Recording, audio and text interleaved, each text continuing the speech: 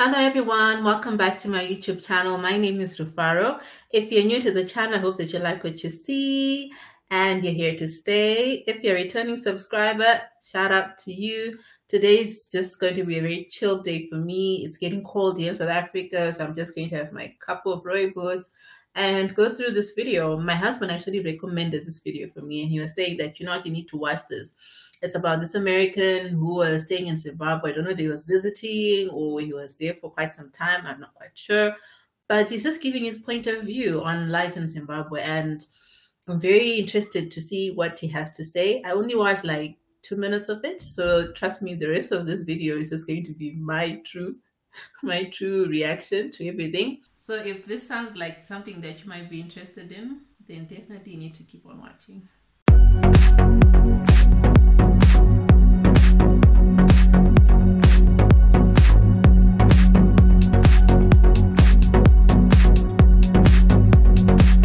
So let's get started. About Zimbabwe and the people, so I guess I have to pick my favorites. Zimbabwean people are naturally just very friendly. I don't know what it is that makes them so, but they are polite and they're willing to take time out of their day to speak with you. There's always exceptions. There's always rude people, and there's always people wherever you go in this world that will, not be polite. But as a whole, like, the country is friendly, and they smile more than I was used to. It was fantastic to see. If you ever go, I think I really like this already. I'm feeling this vibe. You know what? As a Zimbabwean, I definitely understand what he's talking about. People from my country can be very, like, we just love to interact with different people, especially people from different countries. We get so excited because I guess sometimes a part of us feel like we are so, like, forgotten or isolated from the rest of the world, for different reasons. I'm feeling the vibe. This is interesting. I want to hear what he has to say. Go into a house, it's just culture that they offer you something to eat. When you talk about women in Zimbabwe, you call them mamas, if they are moms, So like this mama here, which writing home is always funny to say. This My mother mama goes, here? "What are you talking about? I'm your mother." Well, sorry, mom. This mama. They more do mama than adopt you, mama. basically. They treat you like their sons, and they'll call you their sons. They'll say, "My son, come here," and for me, I love that. It made me feel so welcome and loved. When you go to a funeral, it's tradition, I guess, for everybody to come, and the family provides food for everybody. I guess it would be normally like in the village, but here it would be like anybody in the neighborhood would come in and we'd be fed. He's very right about this one, because when in our culture, really, when someone passes on, it's not just the family that mourns for that person. It's like everyone that person ever really interacted with. Everyone comes. If it's in the village, the entire village in the rural area, whoever is closest by, they come. People travel from different parts of the country to come to attend this funeral, and that also happens even in the urban areas. So in terms of, I like what he says about if they feed people, like at the funerals, you feed everyone. Yeah, that's actually it's actually a very big thing in our culture, that you feed everyone, even if it's 5,000 people that have come to attend this funeral. Definitely you end up feeding everyone, and it's something that we do, So yeah. The classic Zimbabwean dish, I would assume most people would agree, is sadza and chicken relish and vegetables.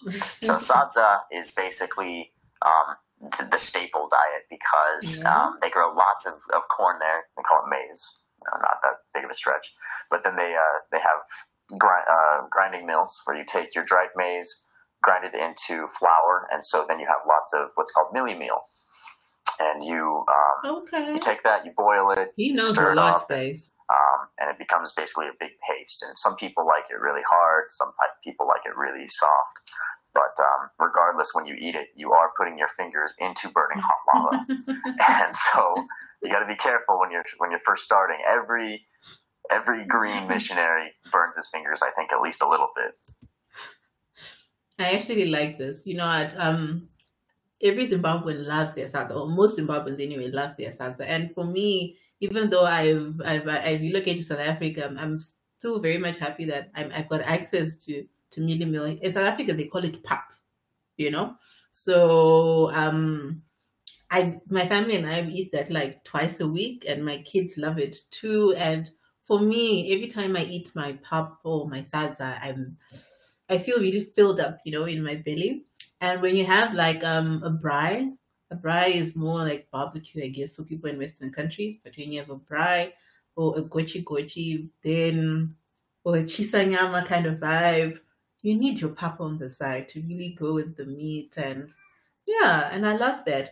But here in South Africa, I actually don't find kale was the relish that he's talking about, the green vegetables.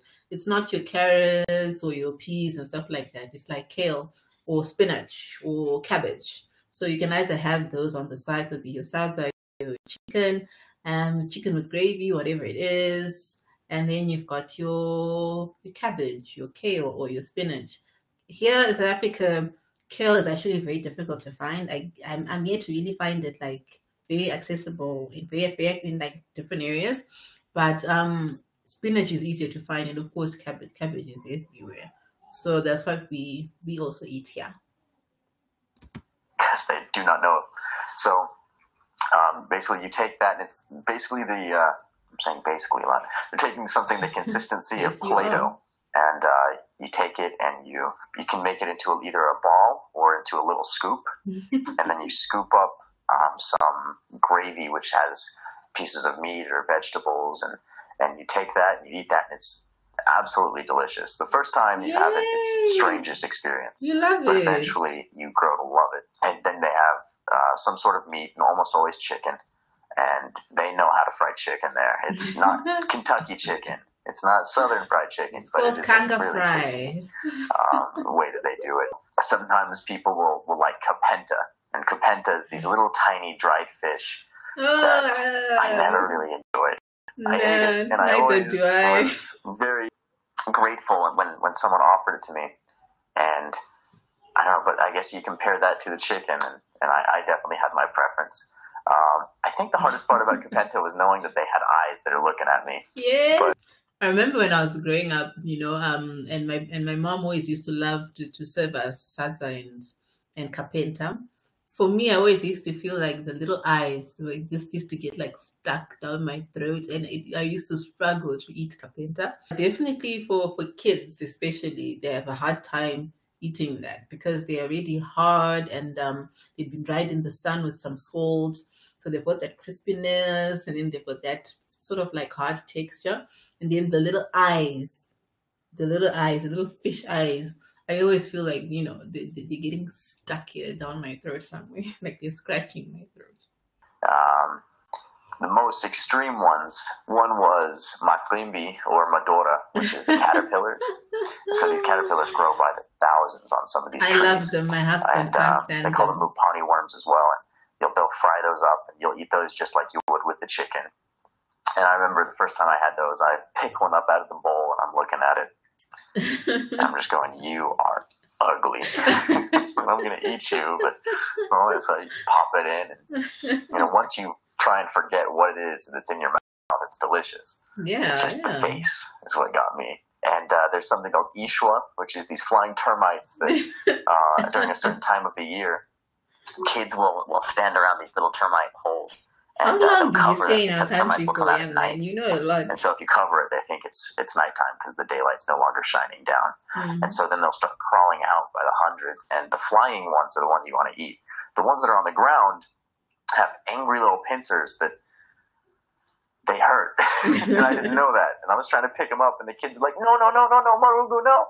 And, you know, I got pricked pretty good. Those things do not let go. And so they'll grab the termites out of the air. Sometimes they'll pull off the wings and they'll stick them in a bag, and they'll fry those up and eat those. Or you can just eat it right out of the air if you want, which I did those. Because the kids are like, do it. I love those. So I was like, okay. So that was good. Zimbabweans like to eat parts of the chicken that we're not used to, like chicken feet and chicken neck. while it does take some getting used to it. We're actually having chicken feet tonight. And it's my second time having those here in South Africa. I've been very picky about it because I always, used to love it when my mom used to make it for me, and I haven't really sort of gotten used to preparing them myself. I just like my mother's recipe, and I just feel like my mom does it better. But I prepared them for the first time about 2 weeks ago, and I'm having them again today with, I don't know, maybe rice, starter, I don't know, but I love those. They're very nice. Chicken feet, guys. Delicious. It's very edible and it's very tasty. Once you've gotten over your preconceived notions of saying feet, but they're pretty good. The biscuits there, the cookies they call biscuits are, you can buy really nice ones, and then you can buy the really bulk bags that are basically just flavor on flour. And I still used to call them doggy because biscuits. it was something I would just sit there and study with. The food that, man, now I'm really hungry. I miss that food really badly. One of the drinks there is called mazoe, and it's fantastic because it's basically just syrup that you're supposed to dilute. Occasionally, you'll start craving that stuff once again, so it's good. Mix your mazoe with vodka. You'll thank me later. Put some vodka, some ice, and then put your mazoe there. Or you put is it Schweppes Sprite? No, I don't know what I'm talking about. But definitely the vodka and the mazoe and some ice. Delicious recipe. You'll love that one. Water and electricity come and go. Most of us would store bottles of water all around the house so that if water goes for a few days, then we'd still be able to drink. We'd probably do really poor excuses of bucket baths. Although bucket baths can be the best. If you have water but you don't have electricity, you take the cold water and you put it you boil some of it on the gas stoves that we had, and then you pour it in with some cold water so you make it nice and a good temperature for you, and then you just go into the shower, you get a cup, and you just splash it on yourself, rinse it out. It's actually not nearly as bad as I was thinking it was. You're not Zimbabwean if you haven't had a bucket bath. Like it's standard across most homes, whether in the rural area or in the urban area, because like what he said, water and electricity really do go quite often. And in some areas, it may only come back once a week. So definitely, using the bucket to take a bath is something that is very standard. And I know I used to hate it a lot, particularly in winter. My God, winter is hard. When you have to scoop the water and put it all over you and splash it all over you, and it's freezing cold. And even in high school, definitely we used to use the buckets a lot because there wasn't always enough hot water to go around. So I had to wake up very early in the morning. I used to go through, I was at boarding school at high school in Rufaro. So we would actually wake up very early in the morning around 2 a.m. or 1 a.m. and we would put hot water in the bucket, close it with the lid or with your very long drying towel, and to make sure that it stays a bit warm, and then wake up maybe an hour later and then bath, or if possible, just have that bath at that particular time, because hot water was a luxury for us. So we also used to do that even in boarding school. And I did that for like 6 years. I was at a Catholic school for like 6 years, and we used to use buckets quite a lot. It's gonna be. I thought about that going, I've been spoiled with my showers at home. Like my nice big water heater, and then transportation like into your area or into town. They have these things called combis. And it's basically like, I think of the equivalent of a VW bus. Like you'll have the hippies used to have here in like the 60s and whatnot, or my dad used to have. And you fit 25 to maybe 28 people. You cram them into one of those vans. Zimbabweans would know this one. Garai fofo. Garai fofo. You actually sit on a seat for 3 people. The conductor will make sure that 4 people fit into that seat, and you all squeeze in to make sure that they get as many customers as possible onto that particular for that particular ride, and then they get more money at the end of the day. There, it's interesting because you've got like 4 to a row that's maybe like that wide. Mm-hmm. So if you're getting in there and then you see this large person come in, you go, uh-oh, it's going to get tight in here real quick. If you're claustrophobic, it takes a little while to get used to, and if otherwise, it's a ton of fun. Yeah. And the combi drivers will just drive around and they'll be yelling what their destination is. So they'll be like, "Towny town, downtown." So you'll wait for them, and they'll come and they'll pick you up, and you give them the money for how far I guess you're going to go, and then you'll jump in there. It's really competitive, and then you'll go in there, and there's just this hub of hundreds of these bands just all yelling, saying, "This is going to Mtumbani and Soxile, Bulawayo." Mm-hmm. So it was really cool. Hard part about that is when you go shopping, and then you have to take all your food, and you basically you can't buy too much at a time because you have to transport that back on the combi mm-hmm. where there's already no room, mm-hmm. And take that all the way back to your apartment. Then they use American dollars there now, with inflation and everything that went. Zimbabwe had a hard time with currency for a while, so now they use American dollars and South African rand. Yeah, and basically, this guy knows what he's talking about. Pula from Botswana or anything that they know what the exchange rate is, and you can use that for money. But because bills are a lot easier to transport than coins, because those are really heavy, you don't really get change very often unless it's in South African rand. So a lot of the time you'll buy something and then you'll get lollipops or candy in change. So you always have a few lollipops in your backpack. But if you're ever buying something on the market, you have to barter down. Yeah. Because you have to realize they're working in a marketplace. They know. They're going to try and get what they can. I bought something one time, and my companion looked at me and he just goes, "You paid about 4 times what you should have paid for that." Bummer. You need to be street smart. That's how it goes. It is a former British colony. It's called Rhodesia. It's similar to British accents, but it's definitely its own version because it's a combination of African accent mm-hmm. and English. The accent for Shona is fantastic as well. That's pretty much the main language of Zimbabwe. Most people are Shona, with one big city, Bulawayo, being Ndebele, and they speak that, and so Shona is the main language for most of the people. They say, "How are you?" So they say "Makadi," and you clap your hands in this way as a sign of respect. You get it. Makadi, which is "How are you?" and you say "Tiribo," which is "I'm fine." Mm-hmm. I think I might be mixing languages. I think. No, trust me, you got it right. You got it right. People will say "shop," which is sharp, but because of the accent, it sounds like SHOP. It just means cool. Ndebele, the other language, I remember a little bit better just because I was really passionate about learning that one because it was fun for me to speak. And so you say "Salibonani," mm-hmm. which is how are you, and you say "Yebo." Yebo is yes. But you say "yebo" for a lot of different things. You say yes to they say hello and you go yes. Mm-hmm. So "Salibonani," "Yebo unjani baba." Mm-hmm. You go "Niapilo unjani mama," and you can say "I'm fine. How are you?"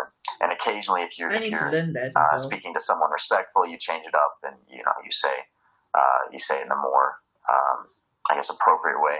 My tapasa in Shona, I think, is probably one of the coolest ways to say thank you.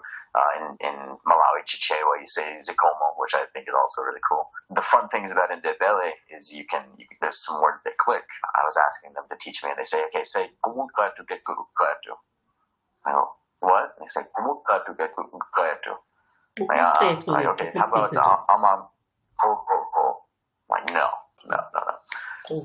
And so it's a lot of fun. Right? It's hard to get used to. You have to learn that when it's written down, Q is, and X is, and C is, and even within there's different ways of saying those. And another syllable is it's HL, so it's hlope. So you're like, "I'm hlope," and it sounds like you got a lot of spit on the side of your mouth, and usually they love it. They go, "Look at like this Marungu, speaking Shona. People love it when you speak the language. So yeah, it was a lot of fun. I loved speaking those languages. Eventually, when you get so into it that your accent starts to disappear and you're speaking theirs, they love it even more. I loved Shona and Debele, Chewa. No, they were fun to speak. Okay, I think I'm going to cry. It just made me miss home a lot. Yeah, it's nice to hear someone else's perspective on your country and something that's different from politics and inflation and all the other economic stuff that our people have had to go through. And yeah, I like this, just to hear a very different perspective in terms of the culture and the lifestyle and the languages and the food. Yeah. Let me read some of the comments that I hear and just see what people are talking about here. Some of the comments: I'm married to a Zimbabwean in the UK. She calls a woman, she calls all women sister, auntie, or mom. I spend my life in confusion. I spend my life in confusion.